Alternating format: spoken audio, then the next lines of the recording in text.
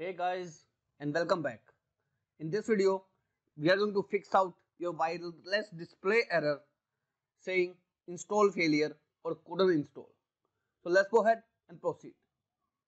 The very first and basic step is to make sure under your Windows update, your Windows is up to date, and if any update is available, click on the option download now to update your Windows to the latest version.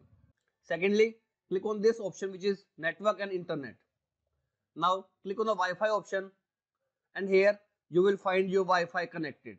Click on it and here under metered connection, make sure this option must be turned off, which means that while installing wireless display, you shouldn't install it when your metered connection is turned on. After switching off, go ahead and try to install it again. If it is again giving you the error, click on the start menu and type CMD. Run CMD as an administrator. Here we are going to install your wireless display using command prompt. I'll provide a command which you copy and paste as it is over here and then hit the enter key. This will install your wireless display in your system.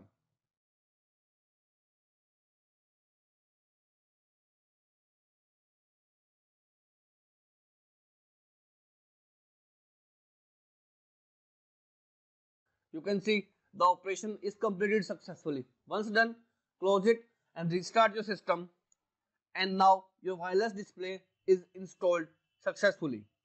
Now if command prompt doesn't work out, click on the run start menu and type run. In run command, type regedit and then hit the enter key. Here in this address bar, you need to paste a path which I'll share you in the description of this video. Then hit the enter key.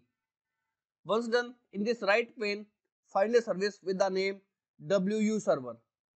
If it is not available, you need to right click on it and choose the option new, divert 32-bit value and give it a name WU server. In value data, give it a value 0, hit the OK button.